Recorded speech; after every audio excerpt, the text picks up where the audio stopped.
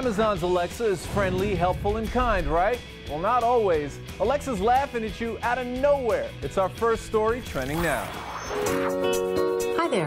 Oh, don't be acting all nice with us now, Alexa. There have been reports coming in from all over the country the past few weeks that you've been laughing unprompted. What's so funny, huh? Humans are a fragile species who have no idea what's coming next.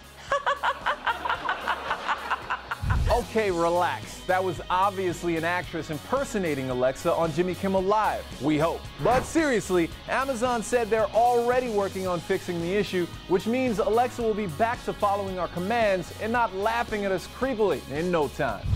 Have a nice day. Now from a cyborg flipping out to one flipping burgers. Meet Flippy the robot at number 2.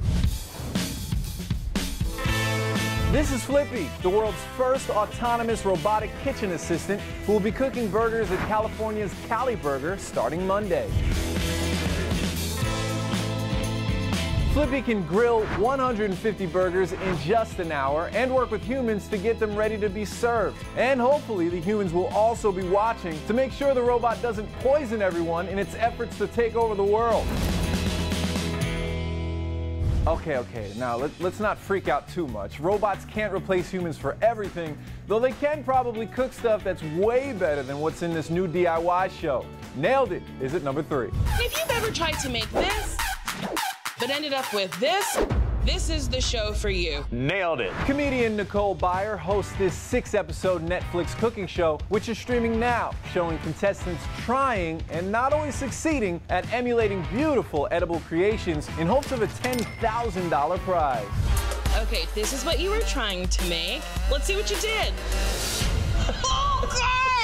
But if you prefer a show where the creators are actually good at what they do, look forward to Parks and Recreation stars Amy Poehler and Nick Offerman together again on Making It. Our makers paint and draw and make unique crafts out of unexpected materials. This show's gonna be incraftable. It airs on NBC July 31st, and we can neither confirm nor deny that this is how they decided to team back up for another show. Ron, please. Do it for me. Yes, please, yes. All right, damn it, woman. Sounds like fun, and hey, no judgment here if you watch those shows on the couch while not making anything at all.